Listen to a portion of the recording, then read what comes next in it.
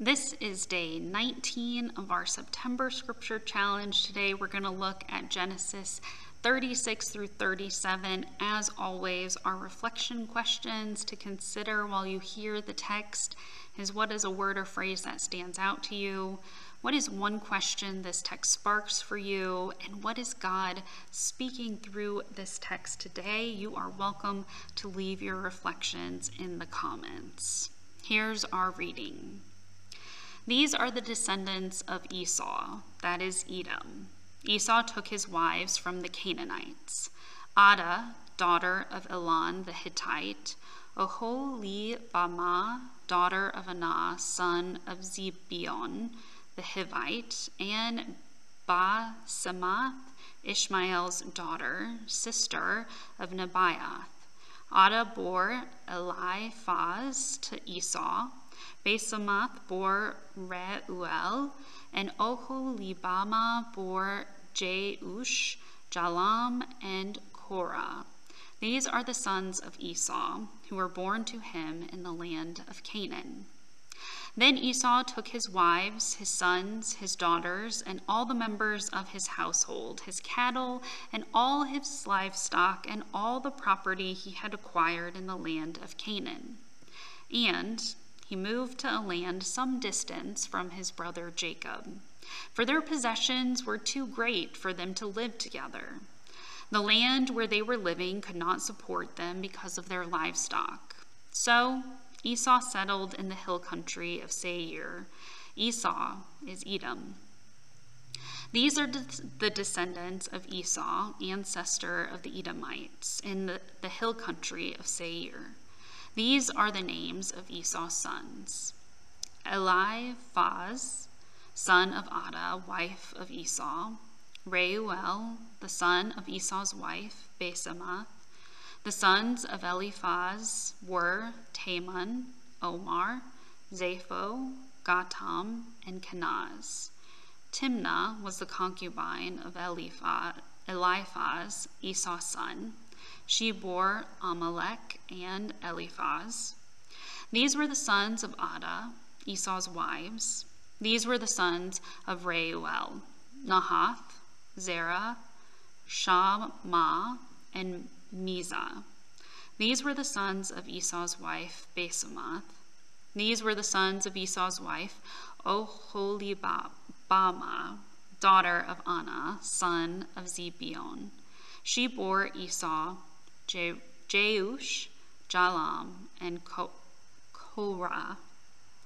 These are the clans of the sons of Esau, the sons of Eliphaz, the firstborn of Esau. The clans of Teman: Omar, Zapho, Kenaz, Korah, Gatam, and Amalek. These are the clans of Eliphaz in the land of Edom. They are the sons of Adah. These are the sons of Esau's son, Reuel, the clans of Nahath, Zerah, Shammah, and Mizah. These are the clans of Reuel in the land of Edom. They are the sons of Esau's wife, Basemath. These are the sons of Esau's wife, Oholibamah, the clans of Jeush, Jalam, and Korah. These are the clans of Esau's wife, Oholibamah, the daughter of Anah. These are the sons of Esau, that is Edom, and these are their clans. These are the sons of Seir, the Horite, and the inhabitants of the land: Lotan, Shobal, Zibeon, Anah, Dishon, Ezer, Dishan. These are the clans of the Horites, the sons of Seir in the land of Edom. The sons of Lotan were Hori and Haman, and Lotan's sister was Timnah. These are the sons of Shobal: Alvan, Manahath, Ebal, Shapho, and Onam. These are the sons of Zibeon: Aiah and Anah. He is the Anah who found the springs in the wilderness as he pastured the donkeys of his father Zibeon. These are the children of Anah: Dishon and Oholibamah, daughter of Anah. These are the sons of Dishon: Himdan, Eshban, Itran, and Cheran. These are the sons of Azer, Bilhan, Zavan, and Akan. These are the sons of Dishon, Uz, and Aran. These are the clans of the Horites, the clans of Lotan, Shobal, Zibeon, Anna, Dishon, Ezer, and Dishon. These are the clans of the Horites, clan by clan, in the land of Seir. These are the kings who reigned in the land of Edom before any king reigned over the Israelites. Bela, son of Beor, reigned in Edom, the name of his city being Din-Haba. Bela died, and Jobab, son of Zerah of Bozrah, succeeded him as king. Jobab died, and Husham of the land of the Timonites succeeded him as king. Husham died, and Hadad, son of Bedad, who defeated Midian in the country of Moab, succeeded him as king, and the name of his city being Avith.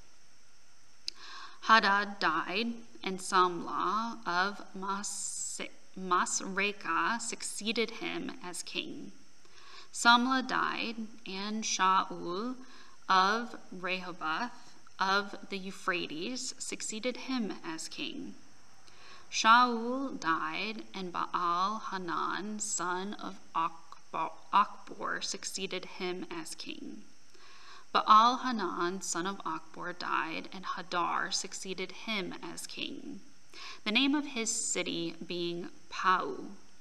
His wife's name was Mehetabel, the daughter of Matred, daughter of Mezahab. These are the names of the clans of Esau, according to their families and their localities by their names. The clans of Timnah, Alva, Jetheth, Oholibamah, Elah, Pinon, Kenaz, Taman, Mibzar, Magdiel, and Iram. These are the clans of Edom, that is Esau, the father of Edom, according to their settlements in the land that they held. Jacob settled in the land where his father had lived as an alien, the land of Canaan. This is the story of the family of Jacob. Joseph, being 17 years old, was shepherding the flock with his brothers. He was a helper to the sons of Bilhah and Zilpah, his father's wives. And Joseph brought a bad report of them to their father. Now Israel loved Joseph more than any of his children, because he was the son of his old age, and he made him a long robe with sleeves.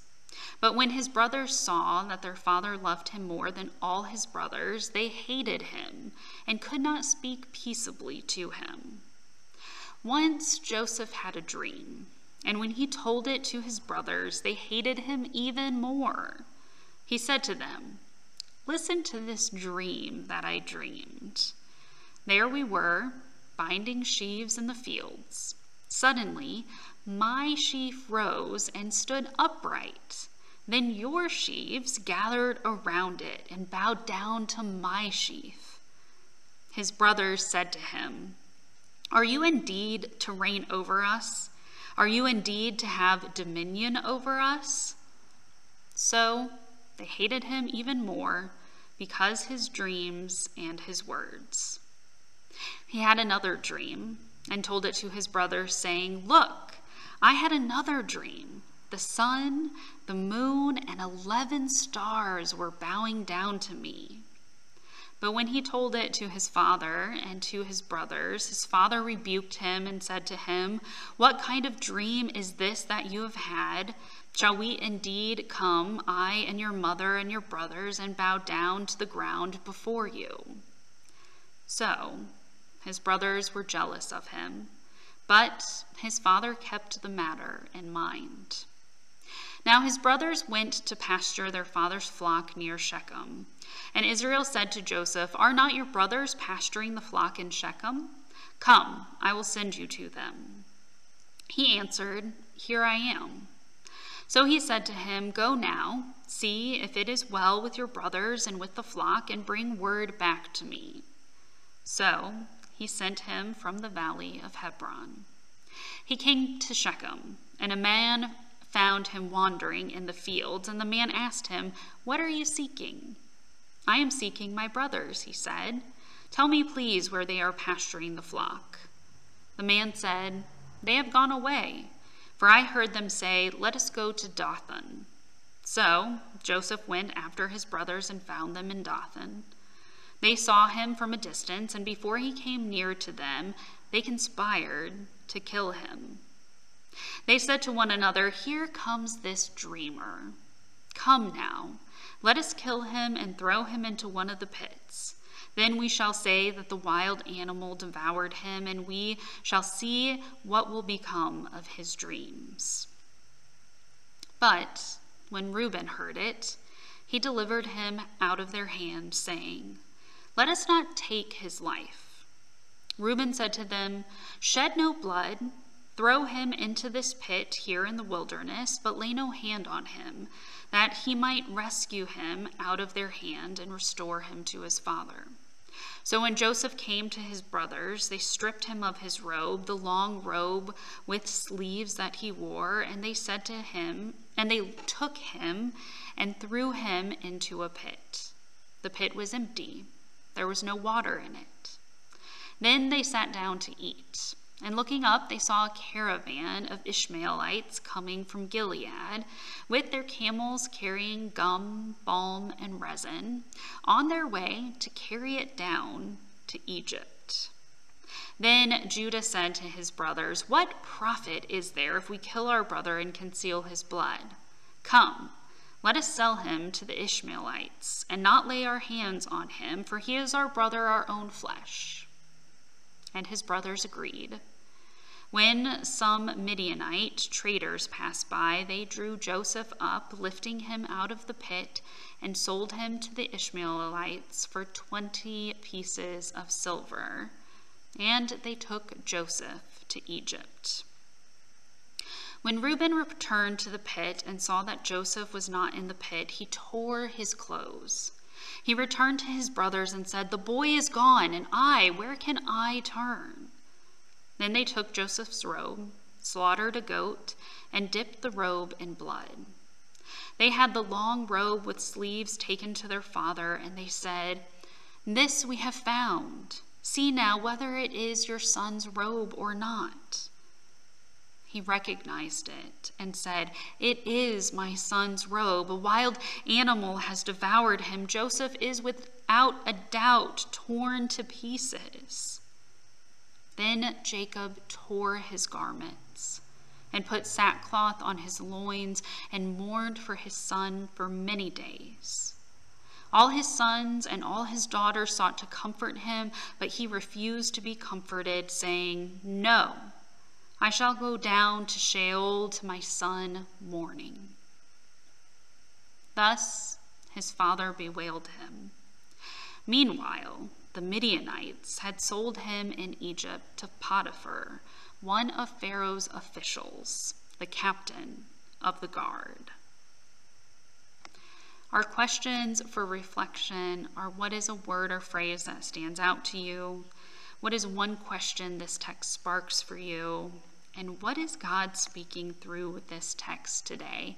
We hope you'll share a few of your thoughts in the comments.